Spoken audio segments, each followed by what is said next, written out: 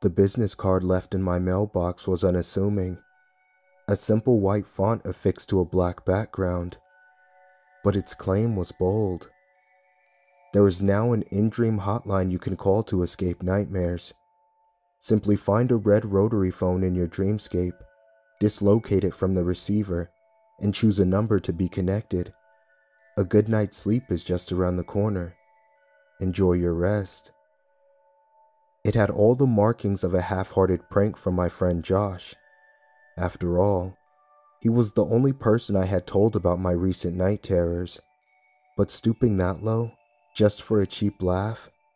He knew my nightmares were deeply personal, all involving my deceased father. Would he really go that far? Though Josh was a funny guy, he could be sentimental when the time called for it. I wondered if this was less of a prank and more an offering of relief during a tough time. His way of telling me there would eventually be a way out, a light at the end of the tunnel. I took comfort in this, opting not to reach out in case he decided to go back on it and laugh in my face. However caring the man could be, he detested heart-to-heart moments.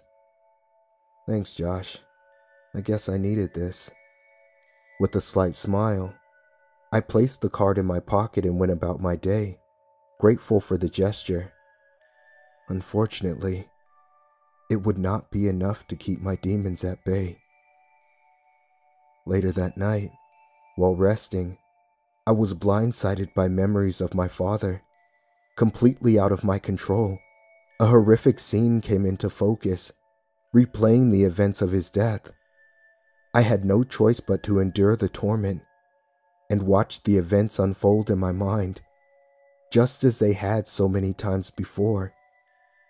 I was a child, and we were swimming at our favorite spot on the outskirts of town.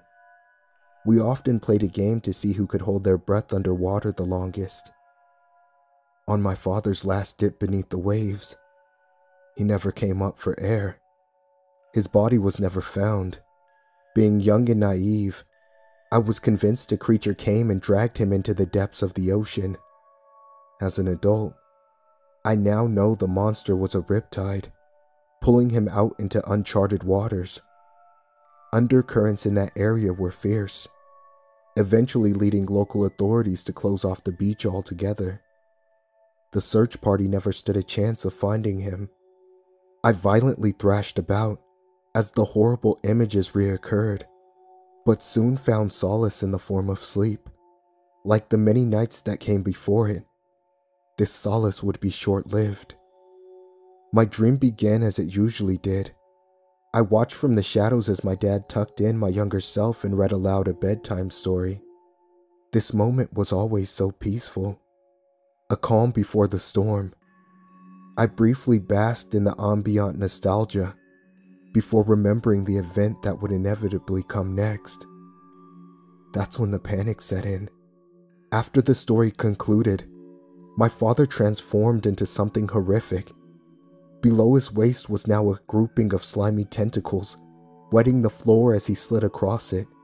Above his collar were the grotesque features of a monstrous head, an amphibious amalgamation of loose appendages, sharp teeth, and gills protruding from his neck. His mouth opened at an unnatural angle, wide enough for it to devour my younger self whole. He then turned his attention to me. This was my cue to run. Racing through the house to escape the creature's clutches, I felt something fall from my shirt pocket. It was the in-dream hotline business card. I picked it up and looked it over. Despite the fragile nature of visual stimuli in my dreams, the card was identical to its real counterpart. No matter how many times I read the text, none of the characters were fuzzy, jumbled, or rearranged. A thunderous growl crept behind me. I sprinted to the living room. That's where I saw it, right where my family's landline usually sat. A red rotary phone.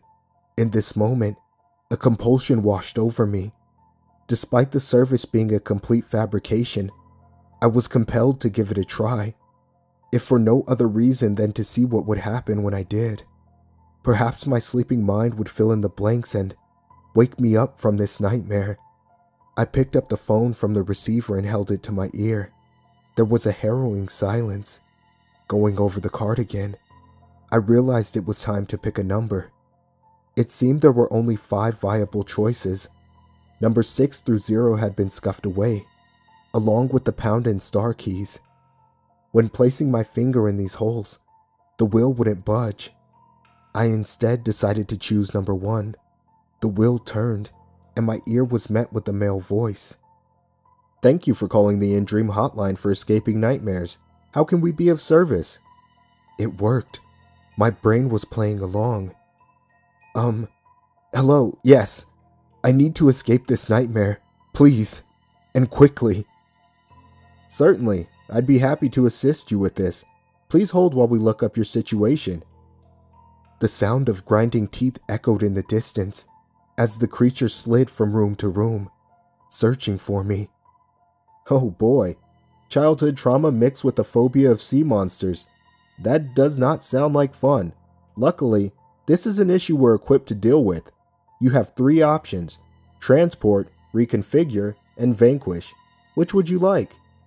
The monster had now honed in on my position, slithering towards me as my eyes wandered in terror. Vanquish! Get rid of this thing!" "Okay, just one moment." I watched in horror as the creature closed the gap between us in a matter of seconds. "It looks like your account is new. You don't have the options to reconfigure or vanquish yet. All we can do is transport. Shall I initiate this option for you?"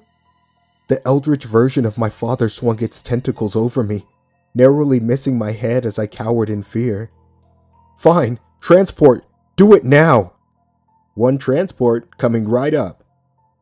All at once, the sound of grinding teeth stopped. The moisture of the floor evaporated.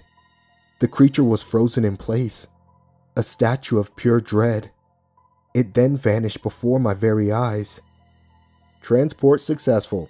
Thank you for calling the in-dream hotline. Enjoy your rest." It worked. I couldn't believe it. It's difficult to explain, but I felt alleviated. A wave of relief so strong it allowed me to breathe again.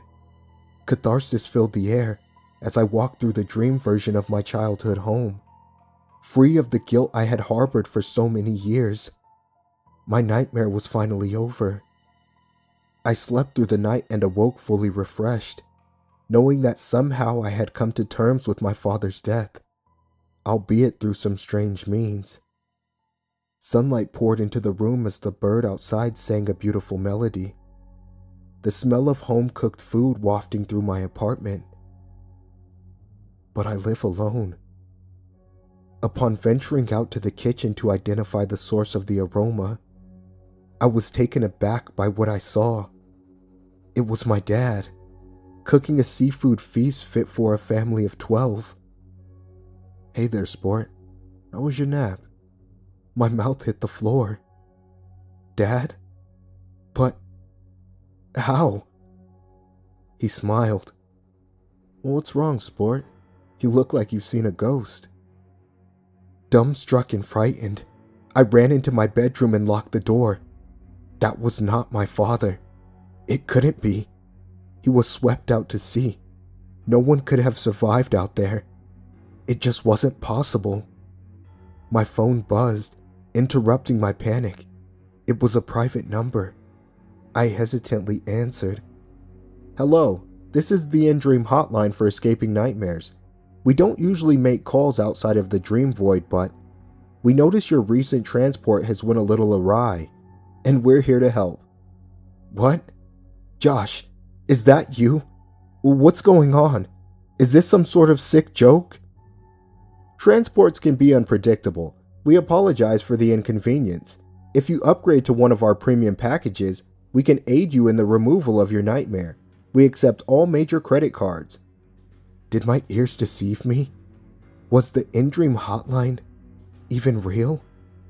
The silver package is our cheapest upgrade, allowing you to reconfigure your nightmare, but there is no guarantee the results will be any better.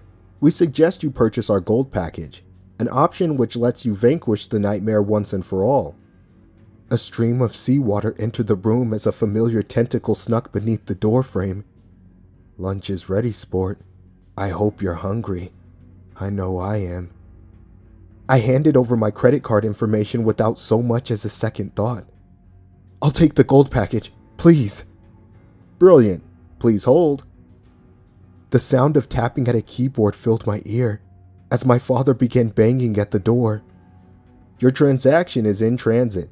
It will take 5 to 7 business days to process, at which time your nightmare will be vanquished. 5 to 7 days? Were they serious? I have to wait that long? What am I supposed to do in the meantime? Thank you for calling the In-Dream Hotline for escaping nightmares. We sincerely hope you live long enough to continue doing business with us. The operator paused before offering a final statement. This time, the friendly facade was over. Their voice was now stern and serious, with what felt like a tinge of malevolence. Good luck.